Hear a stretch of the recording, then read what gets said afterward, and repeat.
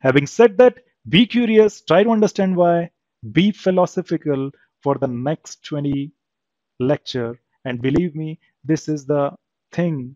The Python is going to be so natural if you just curious and try to understand why behind thing. Having said that, let's talk about how CPU work, right? And I think we have discussed about this board many times, but now we are going a little bit deeper into the concept which we discussed previously, right? And now here we are talking about CPU. This yellow color structure is very important, right? It is one of the most costly equipment of your computer, which runs thousands, maybe billions of instructions or millions of instructions, millions of computation in a second, right? This is the CPU. And now I am adding few more things into the CPU. The CPU also have some units which can store data. And those units in the CPU which can store data are known as registers. Just give me 10 to 20 minutes of time to explain this concept. If you understand this, it is going to be really great. If you ask why, it is going to be great, right? Whatever comes to your mind, please do ask. Just raise your hand. So right now, what I want to say here is we have a CPU, and CPU also can store data, but very little data into its registers, right? And I am taking example of three registers. I am giving the name of the first register as INS. Maybe the full form is instruction, right? But it is not important because we do not want to understand any terminology before understanding it. So maybe the name is INS. This guy name is A, and this guy name is B, right? What I want to do, I want this CPU to run a job for me. What is the meaning of a job? I want the CPU to add two numbers for me. Very simple thing, right? Because CPU in today's world can do many complex things. What I want here is I want Mr. CPU to do basic addition for me. I have two numbers. First number is 20 and the second number is 30. I want these two numbers to be added by the CPU. And we all know from our previous lectures that CPU doesn't do anything on its own. He needs somebody to tell him what it should do, and that somebody is actually memory. So basically, CPU fetch these codes or whatever you write in this memory, right? And then try to understand the meaning of it, and then try to do whatever you are saying, right? Very interesting. So what basically, if I want CPU to perform addition of two numbers, I need to write down all the instructions inside this memory because CPU takes instructions from the memory. And on the basis of those instructions, CPU is going to work. It is as simple as that, right? So here are my four instructions which I have written into this CPU, sorry, in the memory. The first instruction is at the 0th location. The second instruction is the first location. Why? It can be any numbering scheme, but I am just marking that the first instruction, this one, is actually at the 0th location. The second instruction is the first location. The third instruction is the second location, and so on. And similarly, the numbers which I want to add, I have placed them into the memory location number 5th, which is right here, and the memory location number 6, which is right here. It is as simple as that. So basically, these are the two numbers which I want to add, and I would like to inform the CPU, Mr. CPU, you need to perform addition of these two numbers. But how I am going to do that? So basically, this happens because CPU knows the meaning of each and every instruction which is coming from the memory. For example, first instruction, which is at the 0th location, right now is at here. First thing first, Mr. CPU does is, whatever the instruction is placed at the initial location, how it find about the initial location, it's a totally different thing to know, right? We can talk about it later, but try to presume number one thing here is that the CPU knows where the first instruction is written. And now in this case, the first instruction is written as the 0th location of the memory. And now what it is going to do, it is going to fetch this instruction and it is going to install this instruction or capture or save this instruction into this instruction register. It means that what is going to be written here inside the instruction register? 1011000101. It is as simple as that, right? Now, computer CPU has this instruction, but what is the meaning of this instruction? Who is going to tell this guy, which is the CPU, what is the meaning of this instruction? At the end of the day, it is 1011000101. This is just a binary number. And here is the thing. Whoever has developed this CPU, whoever, any XYZ person, maybe this CPU is developed by Intel, right? Believe me, it is just not a piece of metal. There are so many circuits inside the CPU which are there to do some specific work. And this guy, this Intel guy, has made some meaning to these zeros and ones. For example, if this is present in instruction register, the meaning means this is a special pattern for the CPU. CPU see that, okay, its instruction register has some ones and zeros. It will try to match with its set of instructions. So basically, this guy, Intel, has defined various combinations of ones and zeros and what is the meaning of those ones and zeros. So if this combination come in the instruction register, the meaning is load A5. And now you must be thinking, what is the meaning of this load A5, right? The meaning of this load A5 is, Mr. CPU, just load your register A, which is this register, with whatever is written on memory location number 5. Very, very interesting. So first thing, try to understand the logic, right? Basically, instruction register is going to get the first instruction written in the memory, and somebody who has created this Intel CPU has defined its meaning, right?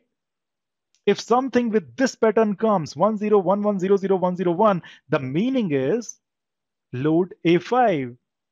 Load A5 meaning is whatever at the 5th memory location, just fetch it and install in memory location number A. It means, sorry, register number A. It means that at the end of the execution of this instruction, your register A is going to have value number 20. It is as simple as that. Now, CPU knows that it has done all the things necessary for this command. Now this command is executed. Execution means whatever this command needs to do, CPU has done that. Now the CPU is very, very intelligent. It is going to fetch the very next command written, right? So previously, basically, it was fetching the command from 0, from where it got the 0. It is the different topic, but for now, it is going to take the next command just after the 0, which is this one, 0011011110. It means that the next command which is going to written in the CPU, it is going to be 0011011110. The second the command which is at the instruction in the memory just after the previous instruction, right? Now again, CPU guy is thinking, okay, I got an instruction in my instruction register which say 00110110. I need to match with my manual. So basically, this is kind of a manual of a CPU where we have defined all the pattern with the action to do. And now this pattern matches the second, means load B6. What is the meaning? The meaning is load whatever is written on the memory location number 6 into the register number B. It means that this 30 value is going to be inside here. It is as simple as that. Very, very interesting. Now the second command is also get executed. CPU is intelligent enough to know that the next command is written at the next value of the memory, which is the memory number 2. It is going to fetch this instruction from the memory. It means that This is gone now. Why? Because this is executed. This statement is done by the CPU now, and it is happening so fast, right? Now the statement number, whatever is written here, will be in the instruction register of the CPU, means 000110010, which is this instruction, right? CPU is going to fetch from the memory. And now this guy is pretty cool, right? He will be seeing that, okay, instruction register has now the new command, new instruction, and now the instruction, this instruction means in the manual to add. And the CPU knows where to add, what to add, because CPU has only two registers for arithmetic purpose, for doing the computation. It knows if this command means add, I need to add A plus B. And interestingly, after adding it, this add command also say whatever the add results were, you need to store them in A. It means that this command, the third instruction, CPU is going to add 20 plus 30, and then basically the result it is going to store right here, 50. It means that this 20 is gone from the A. Why? Because after the addition operation, A is going to get the result. This is written in the manual of CPU. Now what is going to happen? The CPU is intelligent enough to take the next statement, next instruction from the memory, which is 000110010. This guy is intelligent enough to understand that this should be somewhere in the manual. If it is not the manual, it cannot do anything. But if it is in the manual, it is going to see this. Okay, the meaning is store A7. Now there is some different operation. Store means it is saying whatever you have in your register number A, register with the name A, to 7, you need to store whatever is there in the register number A to memory location number 7. What is the meaning? The meaning is this 50 now will be stored in 7, means right here. So this is the first value, this is the second value, this is the sum value, right? This is how CPU is going to add two numbers and store the value of the sum into a particular memory location. Now, it is up to your program what you want to do with it. You can write another instruction to print this number on the terminal, maybe the print statement, right? Very, very interesting. Okay, so why I am telling you this? I'm telling you this because whatever you write here, right, you need to write these four binary number into particular sequence. Sequence number 1 means to load value 20 into A. Sequence number 2 of binary numbers, which is going to say CPU load value 30 into B. Sequence number 3, you say add 1 and 2. Sequence number 4, you say store the value. This is something, the instructions you are writing, right? These set of instruction is actually your program because it is doing some meaningful work. It is doing some work. Means if you write some instructions in a way that if it is performing an operation for you, then basically it is a program. Or you can say anything which is into the computer memory and CPU is actually fetching those memory and doing some work, then basically your program is in the execution mode. Your CPU is executing your program. Program execution means just simple. CPU takes whatever is written into the memory.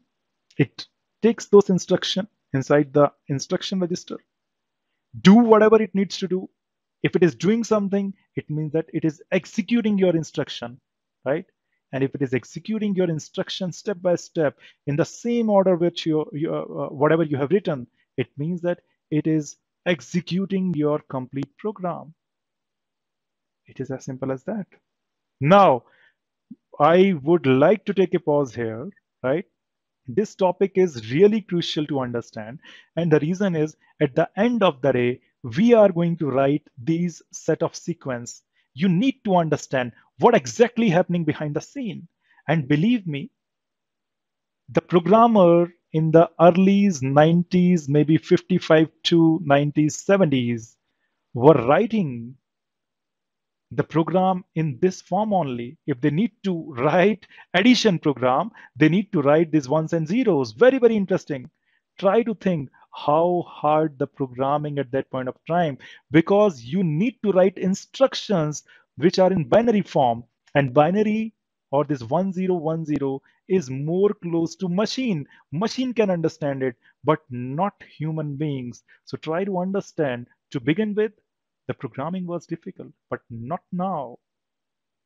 You don't find a programmer nowadays who is writing programs in ones and zeros, right?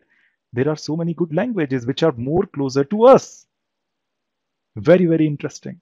Now, I would like to take a little pause here so that whatever question is coming to your mind, any curious question, please do ask.